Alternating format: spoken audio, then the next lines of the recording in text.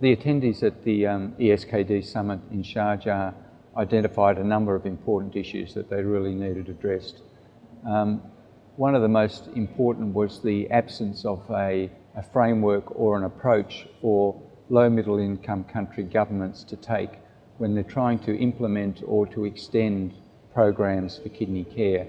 And specifically, they don't have a way of prioritising or defining the best buys amongst the different types of kidney care that need to be provided. So from prevention to treatment, and also treatment of ESKD, including dialysis, transplantation and comprehensive kidney care.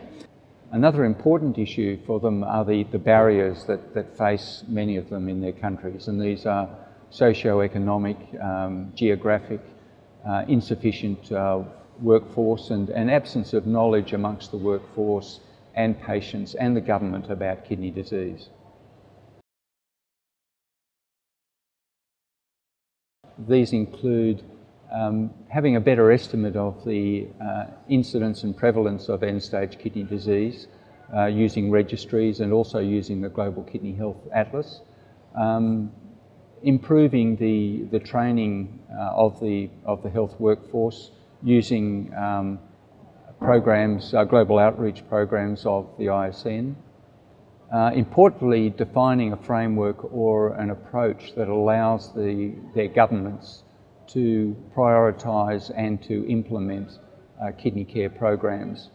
Also supporting local stakeholders in their advocacy efforts with their governments to institute and to expand kidney disease care, and to help with country-specific patient engagement strategies.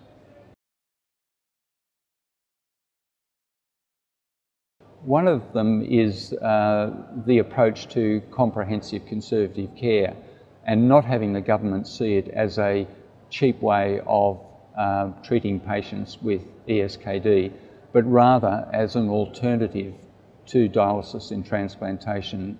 Also, increasing access to renal replacement therapy in low middle income countries presents a lot of ethical hurdles along the way, and these hurdles involve the patients and their families, involve the health workforce, involve the providers of treatment, and also involve the governments.